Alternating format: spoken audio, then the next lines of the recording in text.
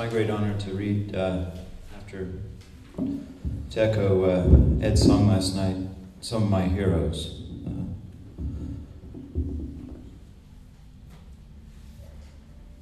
I'll just read a few poems and then we'll take a quick break and I'll sing some songs. So this first poem is after Walt Whitman's After the Compost. It's called Meat Wheel. It always lingers, even the sweetest embraces retreat into the bar's dull light, too drunk to fuck, disembodied brain vomits will to power, putrid sui genera, throbbing puddles. How can you become the chocolate leaf between my molars, as well as Brontosaurus dumb? By divine ideology? Into whose cellars did you bury your bodies, my buddies, drinking or straight? Where are the buckets of urine and tears? The bar glimmers like a freshly bathed newborn. I will not knead my claws into your wafer, lest blood clots ride rapids of pus. Mira, just look at this dump. Every amoeba was once a beloved grandfather. Up jumps spring, mushroom bursts through ant skull. Every charnel ground will one day be a jungle. New babes shriek out, washed out of sewage. Dogs now stick snouts in, licking, taking in the air that lustfully embraces lecherous oceans that fetishize our toes. The disgust outside can't compare to our wretched interior. I gag upon hearing it's what inside that counts. The world keeps turning its compost bin, alchemically becoming and destroying. Meat wheel keep on turning, heaven and earth to peace beguile. Thank you.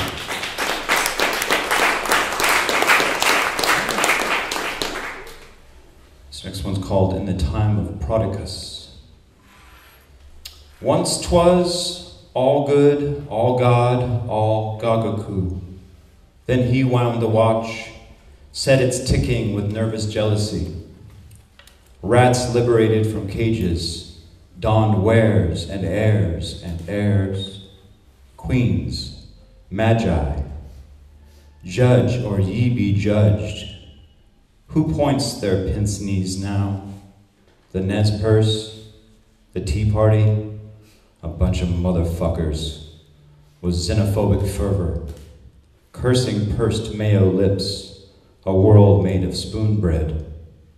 Return to them, O Damon, for the ass thinks and speaks through their mouths.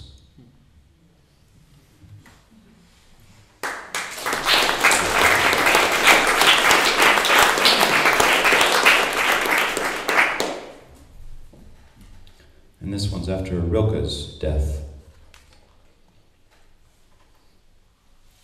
Here stands a glass, in no hurry to be filled, with no longing of its own, gravity's unceasing seizing, hypnotized by its prismatic rainbow, and air's invisible snow globe, dusting its frozen liquid. It symbolizes itself, the quivering flesh, past and future, horses made to drink. Thank you.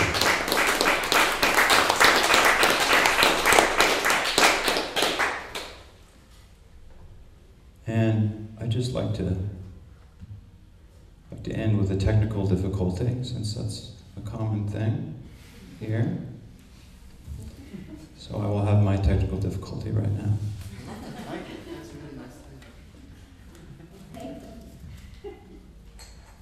Now I wanted to honor Allen Ginsberg and all of our Czech friends that spoke today by mispronouncing some Czech words for you. Maybe you can help me out. So. Okay, my technical difficulty's over. So, this crazy intellectual journey started for me after a football practice when I was a freshman in high school. I was obsessed with Bob Dylan and was doing a saturation job on Bob Dylan, a high schooler's best version of that. And so I had heard about Allen Ginsberg just in passing references. And I was thumbing through the local paper and saw that Allen Ginsberg was speaking or signing books at Powell Bookstore in Portland. So I begged my mother to leave work early, pick me up from my football practice, and drive me down to Powell Bookstores, which is where I met Allen Ginsberg, who was the kindest soul and generous spirit that I had ever met, and also just incredibly brilliant. I really knew nothing about him when I met him, but he took so much interest in me as far as what my plans were and how I was going to pursue my intellect and talent. And I'm from kind of a cow town where people don't talk to you like that. So a few years later, when I had to go to college, my mother was saying that I was going to go to the State University. And luckily, I got too stoned when I had to take my algebra test and couldn't go to the University of Washington. So I was at a community college and doing my next saturation job, which was on Ginsberg. Everything I could find about Ginsberg I read. And read about Naropa University, or at that time, Naropa Institute. And the rest, as they say, is history. The school that Anne Waldman founded with Allen is really an amazing hub and community for so many great people around the world, and all the great people that I've met in my life. So I'm eternally grateful.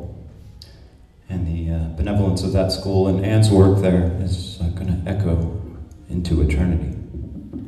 So I want to honor Allen by reading The King of May. How do we say it in Czech? Král Majalis. Král Majalis. All right, I'll do my best. Do it. And the communists have nothing to offer but fat cheeks and eyeglasses and lying policemen. And the capitalists proffer napalm and money and green suitcases to the naked. And the communists create heavy industry, but the heart is also heavy. And the beautiful engineers are all dead. The secret technicians conspire for their own glamour. In the future, but now drink vodka and lament the security forces.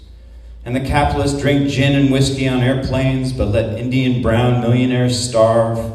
And when communists and capitalist assholes tangle, the just man is arrested or robbed or has his head cut off. But not like Kabir and the cigarette cough of the just man above the clouds and the bright sunshine and the salute to the health of the blue sky. For I was arrested thrice in Prague, once for singing drunk on Narodny Street, once knocked down on the midnight pavement by a mustached agent who screamed out, "Buzerant!" Once for losing my notebook of unusual sex-politic dream opinions, and I was sent from Havana by planes by detectives in green uniform, and I was sent from Prague by plane by detectives in Czechoslovakian business suits, card players out of Cezanne, the two strange dolls that entered Joseph K.'s room at morn, also entered mine and ate at my table, and examined my scribbles, and followed me night and morn from the houses of the lovers to the cafes of the Centrum. And I am the King of May, which is the power of sexual youth. And I am the King of May, which is long hair of Adam and beard of my own body. And I am the King of May, which is Král Majalis in the Czechoslovakian tongue. And I am the King of May, which is old human poesy, and 100,000 people chose my name. And I am the King of May, and in a few minutes I will land at London Airport. And I am the King of May, naturally, for I am of Slavic parentage, and a Buddhist Jew who worships the Sacred Heart of Christ, the blue body of Krishna, the straight back of Ram, the beads of Chango, the Nigerian singing Shiva Shiva in a manner which I have invented. And the King of May is a Middle European honor, mine in the 20th century, despite spaceships and the time machine, because I have heard the voice of Blake in a vision. And repeat that voice. And I am the King of May that sleeps with teenagers. Right now I'm the King of May is having a technical problem again. Here we go.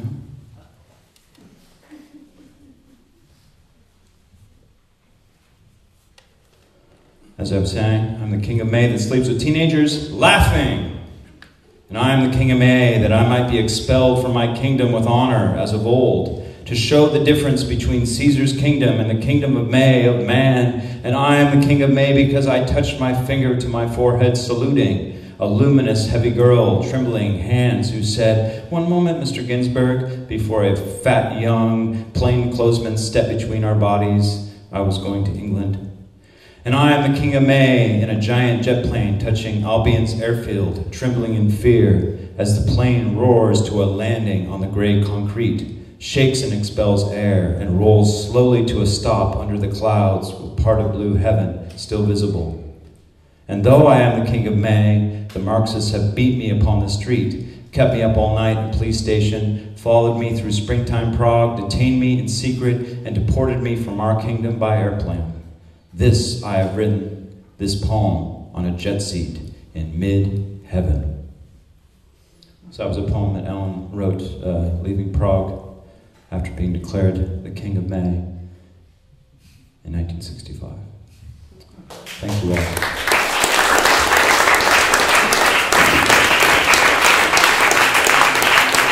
So please grab your libations and get happy, because it's time to rock and roll.